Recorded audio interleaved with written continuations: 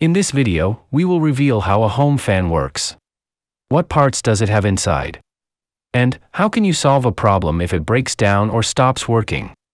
So, stay and watch this video. As we well know, a home fan is a device that converts electrical energy into mechanical energy to move masses of air through the rotation of its blades and thus have a feeling of freshness in a room. These fans, apart from rotating their blades to move air, also oscillate from one side to the other. And how do you do it? Let's explore what it has inside.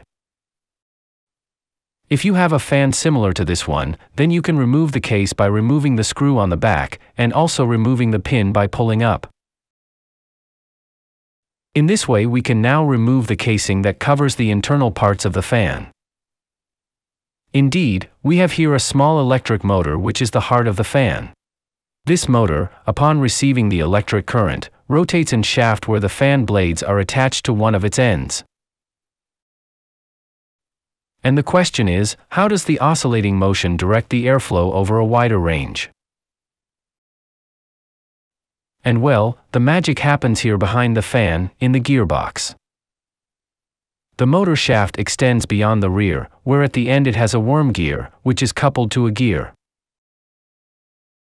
At the bottom there is another gear that is connected to the crank, which we will detail in a few minutes. If the pin is not depressed, the motor shaft simply rotates the gear that is attached to the worm.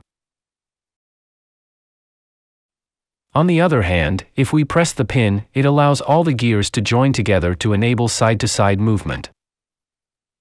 But, to achieve this movement, not only a set of gears is enough, but a bar mechanism is required to achieve the reciprocating movement. All this is based on the principle of a 4-bar crank oscillator mechanism, where the blue bar is the crank that makes a rotating movement and therefore makes the other bars make a side-to-side movement with the green bar fixed.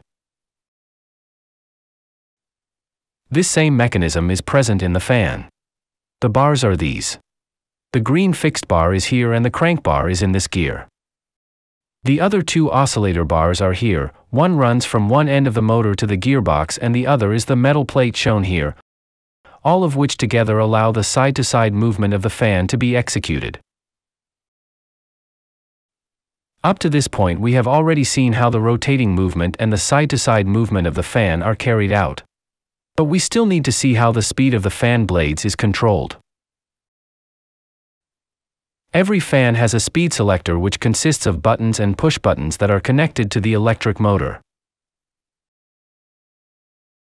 Generally, in this type of fans, 5 cables come out of the motor box, 2 of which are connected to a capacitor and the other 3 cables are connected to the fan speed selector. On the speed selector, we have 4 buttons, of which the 3 white buttons are for speed control and the remaining button is to turn off the fan. The cable connection for this selector is: the phase cable that comes from the electrical network is connected to the corresponding terminal, and from each terminal of the buttons they are connected to the 3 motor cables. On the other hand, the neutral cable that comes from the electrical network simply goes directly to the motor. Generally, on the back of the speed selector, it indicates with the letter L where the cable coming from the electrical network is connected and with numbers the terminals or terminals that must be connected to the motor. Let's explore a little how the gear selector works. When we press a speed button, the previous buttons are released to change the fan speed. By pressing the off button, it frees the other buttons from the speeds and does not stay stuck like the others. Let's see in more detail what it has inside. We can see a metal plate with slots just behind each button. At one end of the metal plate there is a small spring which allows this plate to move when it changes position. When you press a button, the plate slides down and then retracts, leaving the button hooked so that it cannot be released. If we press another button, the plate slides down again, releasing the previous button and remaining hooked. The buttons retract thanks to the spring they have. This way we can change the fan speeds. To turn off the fan, simply press the off button and release the other buttons. This button does not stay hooked since there is no notch in the plate slot that engages said button. Each button that stays engaged allows you to connect the line cable with one of the 3 cables that go to the motor. And it is because internally there is a metal sheet that communicates to all these buttons when they are hooked or pressed. So this is how the speed selector of a home fan works. Let's see an electrical connection diagram between all these components. Shown here is the motor with the 5 cables, the gear selector and the plug. In this case, the color of the cables that the motor comes with indicates the following. The blue wire is for the lowest speed, the white wire for medium speed, the red wire for high speed, the black wire for power neutral and the yellow wire for the capacitor or condenser. The connection would be like this. The capacitor must be connected between the yellow and black wire. From the plug's phase wire it is connected to the L terminal of the gear selector. From terminals 1, 2, and 3 it is connected to the 3 motor cables and finally from the neutral wire it is connected to the black motor cable. Usually a small thermal fuse is connected to the black wire, which protects the electric motor winding. In other fan models, the color of the cables may vary, therefore, the connection also changes. Be careful with that. A fan usually stops working or fails for 3 reasons, which we will detail below. If when you connect to the outlet or plug and press any power button, and it does not start or the engine sounds, then the speed selector may have broken. You can try the following.